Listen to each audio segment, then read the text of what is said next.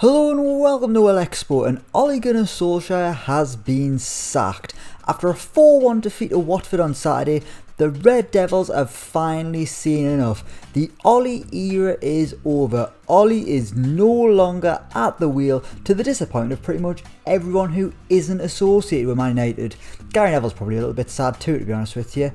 But what I want to do today is see who Football Manager 2022 think will replace him in the Old Trafford dugout. Will it be Zidane? Will it be Pochettino? Will it be Ten Hag? Will it be Steve Bruce? Or could it be someone completely different? So let's dive into this simulation and see just who Man United picked to be their next manager. Okay, here we are at the start of the simulation, the start of the season. At this moment in time, Ole Gunnar Solskjaer is still the Man United manager. But just like that, he is gone. Ole Gunnar Solskjaer has left his position at Manchester UFC because they haven't got the real licensing rights. Who have we got as the favourites?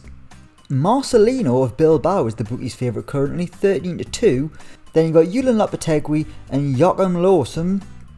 I'll be honest, not massively exciting options there when you consider the likes of Zidane is available. But I mean, maybe it won't be one of them, maybe it will, and they will deliver. Let's go, we'll say a month or so into the future, we'll see who Man United pick as their new manager. Who will it be? Let's find out.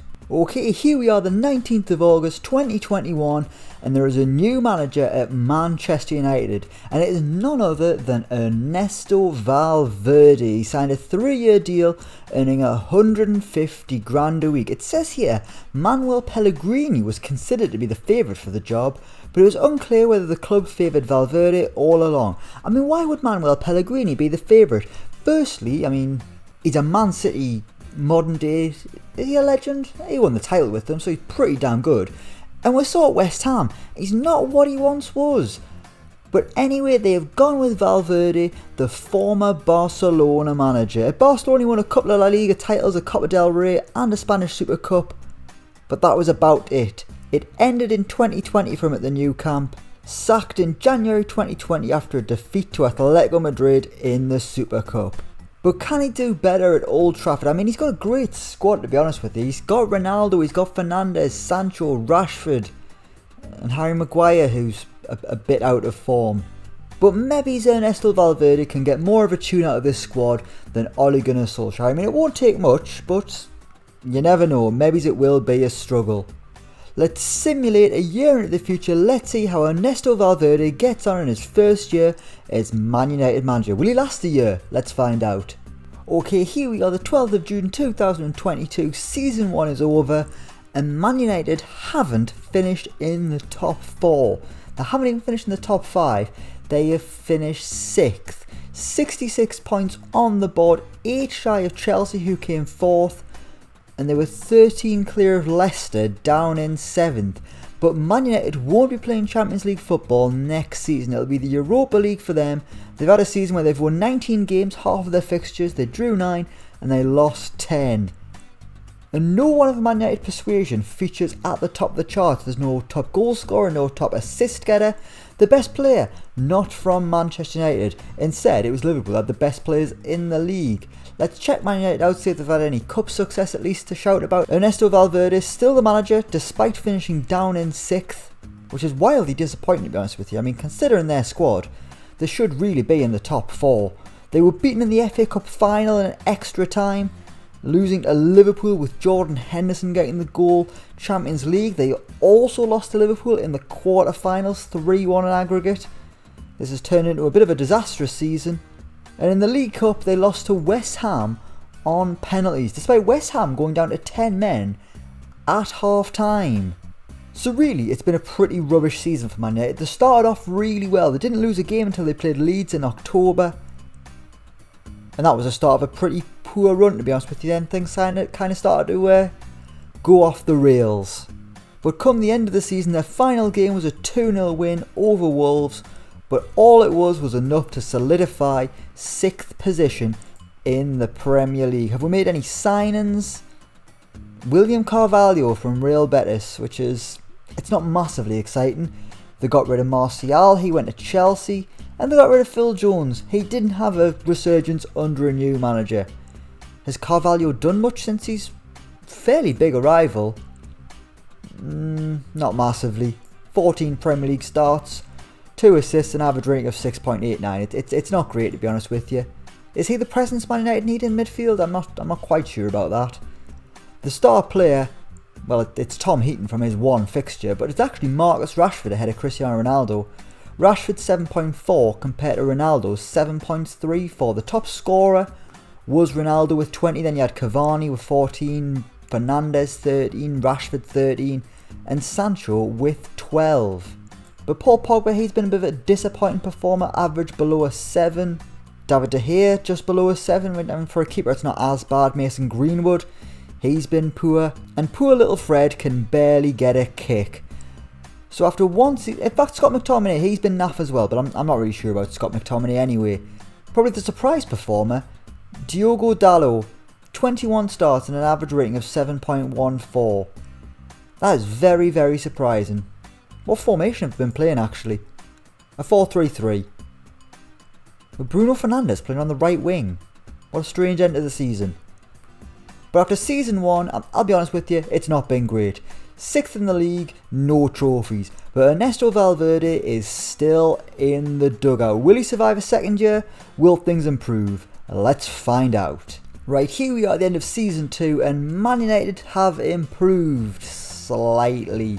They have came 5th, but still missed out on Champions League football. But it was very tight between Leicester in 4th and Everton down in 8th. Only 3 points separating those 5 teams. Man United there finishing above Newcastle and Arsenal on goal difference, and they were 2 points shy of Leicester City. If they'd won on the final day, they would have qualified for the Champions League, but instead they lost 2-0 to the champions Liverpool, meaning it's another season without Champions League football for Man United and Ernesto Valverde, who is still the manager. Going into the final year of his contract, still got 150 grand a week going into his pocket. Has he at least won any trophies? Let's have a little look at the schedule. He's still got Harry Maguire as his captain, which is... it's an interesting choice. Carabao Cup, how far did they go? Quarterfinals where they lost to Leicester. FA Cup, they were beaten in the final last year. This time they made it to the 5th round, losing in extra time to Burnley. And in the Europa League, they were beaten in the semi-final by Juventus. I mean, that's a pretty hard Europa League semi-final. And they lost on penalties. Who missed for Man United? It was Domenico Berardi, who's clearly a new signing, and Paul Pogba, which allowed Juventus to go to the final and ruin another Man United season. Let's have a little look at the transfers, see who's came into the club. Just 3 signings, one of which was Domenico Berardi, 47 million, potentially arriving at 72 million, which is huge for the Italian right winger. Obviously, he was a great player back in the day on Football Manager. I mean, Football Manager 2015, you could get him to be the best player in the world. In this simulation, 5 Premier League goals, 4 assists, pretty damn good after a great season at Sassuolo. They also brought in James Shea on a free transfer, goalkeeper. I assume that was just to, you know, get an extra body in. And they've also brought in Leandro Paredes from Paris Saint-Germain, the Argentinian midfielder, a bit of a shithouse, and he hasn't been very good. Have we got rid of any players? Jesse Lingard's gone, Juan Mata's gone, Eric Bailly loaned out, Nemanja Matic sold, Diogo Dalot sold, quite a surprise. Pereira loaned out again, they got rid of Cavani. And in terms of first team players, that is about it. Who was the star this season as they came 5th? It was Marcus Rashford, 17 goals. I'm really surprised that Cristiano Ronaldo isn't finishing at the top of the pile here. Instead, it is Marcus Rashford again, closely followed by Ronaldo. Jadon Sancho's had a good season, Fernandes has, Varane has. Even William Carvalho has, so I slagged him off the first time round, but he's actually been pretty good. Donny van de Beek, he's a player who still can't get a kick. 3 starts, 3 substitute appearances. It doesn't matter who the manager is, the poor Dutchman cannot get on the Old Trafford pitch for love nor money. Scott McTominay, another player who's really struggling since the change of manager. Mason Greenwood, he's hit double figures, but it's not quite as good as you would expect from a player of his calibre. And it looks like Fred's leaving. Fred's going back to Brazil. Good luck to him.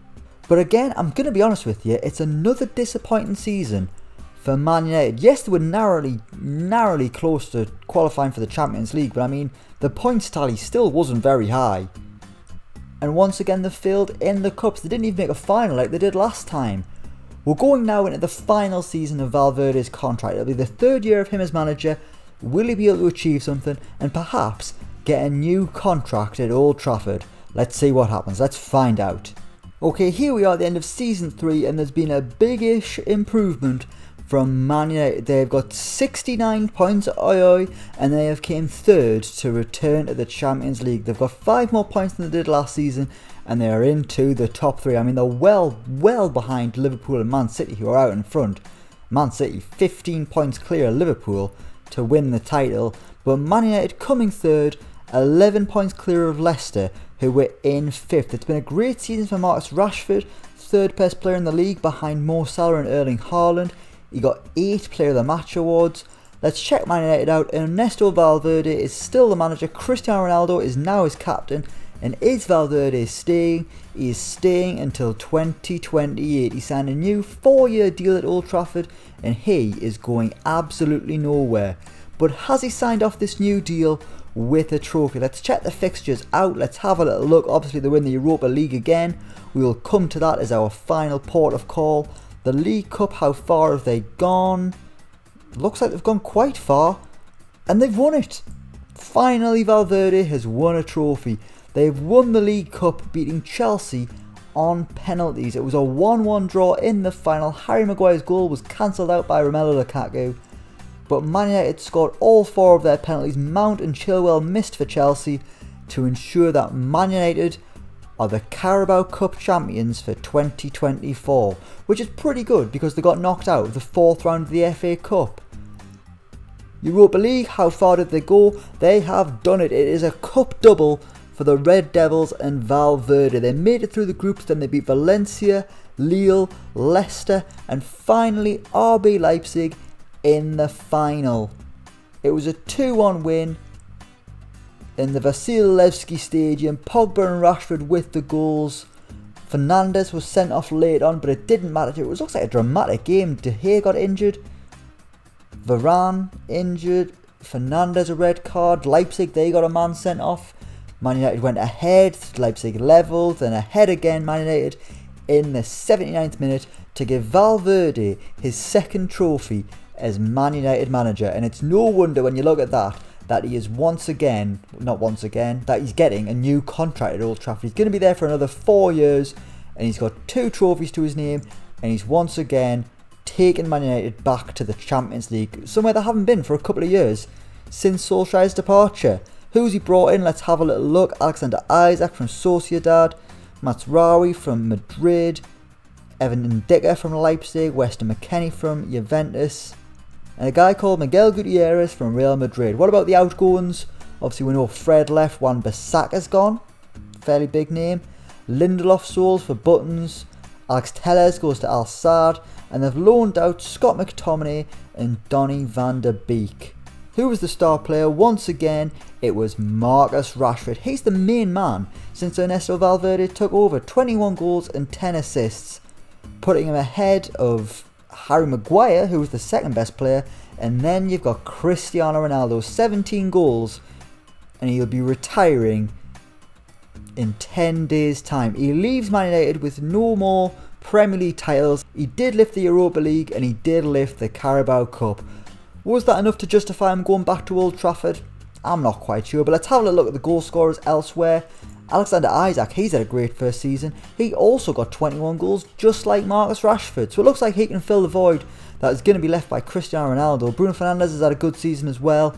Mason Greenwood there getting 9, but he's still not playing that much to what he probably should be playing. We're still playing the same 4-3-3 formation. Tuanzebe's been a bit more involved in Season 3, and he's been alright, to be honest with you. Luke Shaw a little bit disappointing there at left back. But it looks like Harry Maguire has responded really well to not being the captain anymore. Will he get that armband back in Season 4? What I'm going to do now is, the next time we've gone forward into the future, the next time you see this game, Valverde's time will be over. It could be a 1 year into the future, it could be 20 years. We're going to see how much longer Ernesto Valverde lasts at Old Trafford. Will he get a few more years, and can he become a Premier League winner? Can he take Man United to the top, a place they haven't been since Sir Alex Ferguson left the club? Can he do it, or will it all go up in flames? Let's simulate however long into the future. Let's see how long Valverde lasts at Old Trafford. Right, here we are, the 10th of June 2027, and as you can see, Ernesto Valverde is no longer the Man United manager. Instead, he's been replaced by Mauricio Pochettino, who's just guided Man United to a 5th place finish. Let's have a little look at when Valverde lost his job. He left the club on the 19th of December 2026. The only 2 trophies he won was the Carabao Cup and the Europa League we saw in 2024. That was as good as it got, and he left after 5 years and 124 days. It took them a while to find a replacement, but eventually they got their man Mauricio Pochettino, a man who's been heavily linked with getting the job right now. Let's see where Man United have been over the past few years. When we left things, they came 3rd.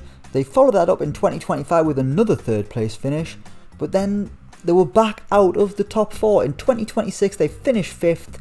Let's have a little look where Man United were when Valverde got the sack. As you can see there, they finished 5th behind Man City, Chelsea, Newcastle and Leicester, which is a very strange top 4. Let's have a little look at past positions. Man United, it was a sluggish start, and on the 12th of December they were beaten 2-1 at Old Trafford by Swansea City, which put Man United down to 8th position, which is where I think they are right now in reality. That cost Solskjaer his job, and on FM22 it's cost Valverde his job as well. But based on this, I don't think Ernesto Valverde is the man to replace Ole Gunnar Solskjaer. But I don't think he will be the man to replace Ole Gunnar Solskjaer. I mean, to be honest, I was quite surprised when I did this experiment and he was the man who got the job. I thought it was nailed on to be Zidane. But no, instead they went with Valverde. He delivered 2 trophies, and now he's already got himself a new job. He's the AC Milan manager. But he couldn't turn Man United into title contenders once more. Man United once again had to look for a new manager in 2027, and I'll be hoping for a bit more luck from Mauricio Pochettino. But who will be the next Man United manager? Let me know your opinions down in the comments below, but for now that is where we are going to leave things. Thank you so much for watching. Let me know what you think down in the comments below. As always, don't forget to like, share and subscribe to Elecspo, and until next time, we will see you around.